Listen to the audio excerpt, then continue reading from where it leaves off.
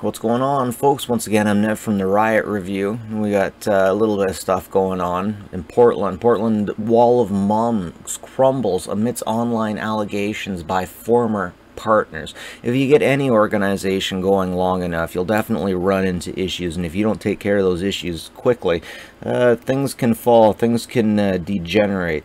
And after a certain point, you know, I love zombie movies, but there's this part of the zombie movies where everyone's safe, and then you got to figure out how you're going to live with the zombies out there, and you're going to live in here and keep everyone safe, and your justice system and all that stuff. And it seems like the riots at about that point. Anyways, ultimately what this article is getting into is the issues that the wall of moms have within their own group. The wall of moms, whose members have said they aim to support and protect Black Lives Matter protesters near the fence and front lines of the federal courthouse, announced Friday that its white leadership had rescinded their position to allow women of color to be in charge. Once again, this isn't about Black Lives Matter anymore. I'm not saying that as anyone who's part of it. I'm saying that as an observer. You can just frickin' tell that Black Lives Matter just isn't in charge of what's going on here. Black Lives Matter has been hijacked by anarchists. Ultimately, oh, look at this, look at this. But less than a week later, Don't Shoot Portland took to Instagram to urge people against supporting the wall of moms, saying it's no longer working with the moms. Nope. It's just anarchists now. They've hijacked the Black Lives Matter, unfortunately. This is a big picture going around right now. Supercalifragilistic, sexy, Nazi, pocious. It's interesting that I'm hearing a lot about fragile whiteness and whatnot. I mean, everybody gets to be fragile except for white males. That doesn't seem very inclusive. Anyways, another situation like what I was talking about, the Riot Ribs. Riot Ribs was started up, and Riot Ribs was run by protesters of the Black Lives Matter, at least supporters of the Black Lives Matter. Anyways, Riot Ribs was an institution on the front lines that would feed people in protest, feed people really good food, and they've been running into a lot of issues, like other people claiming to be Riot Ribs, ultimately problems within the protester sphere, not within the police sphere. The police is something they can deal with, but they can't deal with other people acting like they're them. They can't deal with some volunteers stealing from the tip jar and tormenting some quote-unquote customers. They're making all kinds of money, and the money will be distributed back to the community after they have closed, but they definitely are closing up. Riot Ribs is dissolving completely. We have someone who is trying to profit off the movement who continues to volunteer in the park pretending he's involved with Riot Ribs. So they don't want anything to do with it. They're moving out of it. It's the kind of thing where low tide has come, high tide came, it was really popular, and everyone is out there supporting the cause, and then low tide came, and you see all the junk left over, and maybe some of these people we're protesting with aren't the nicest, they aren't the greatest, they aren't the greatest individuals.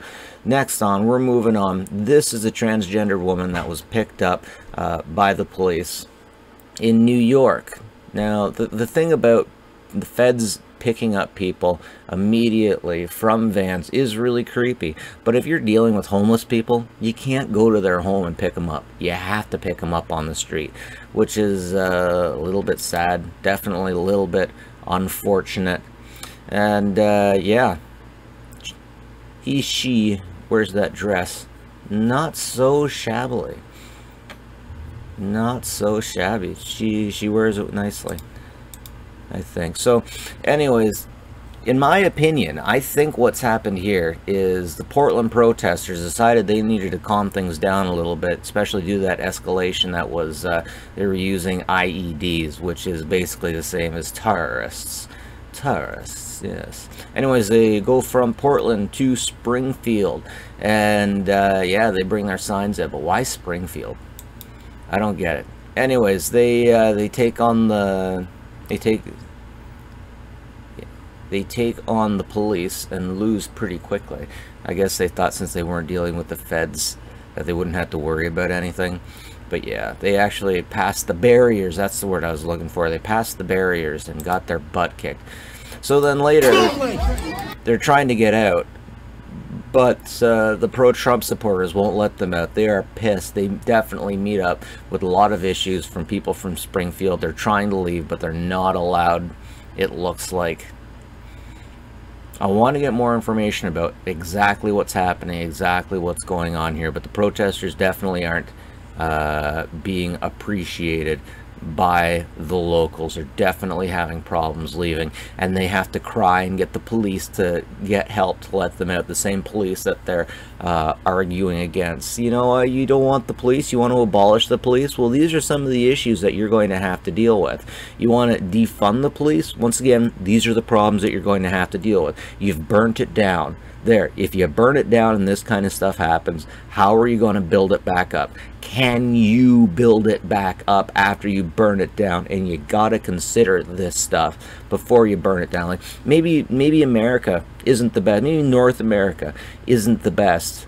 But you know what? Take a look around. Take a look around the earth. Like, it might not be 100%, but there ain't a whole lot of other countries that are doing it much better. Now, healthcare, yeah, we definitely got healthcare locked down here in Canada. Is there issues with it? Yeah, but the issues that we have with it are nowhere near as bad as they are in the States. So there definitely are some things that can be changed, but there are ways that you deal with this stuff, and these are not the ways. The Antifa idea of burning it down and not going through the standard means, not going through the standard ways of doing things.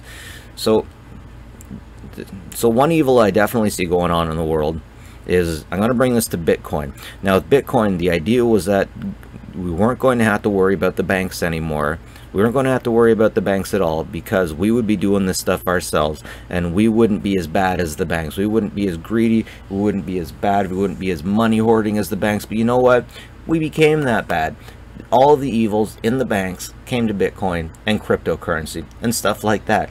So when you try to change the world, you get the same kind of problems. When you try to change the world through the standard means, you still get corruption, you still get bribery, you still get all of that stuff. But you want to know what? When you try to burn it down this way, you still get that kind of stuff. You still get bad people trying to take over. You still get bad people trying to tear down what you're doing. It's just a different way of doing things, and it's kind of hilarious. And here they have to get the police's help in order to get it out. Portland's coming back next time.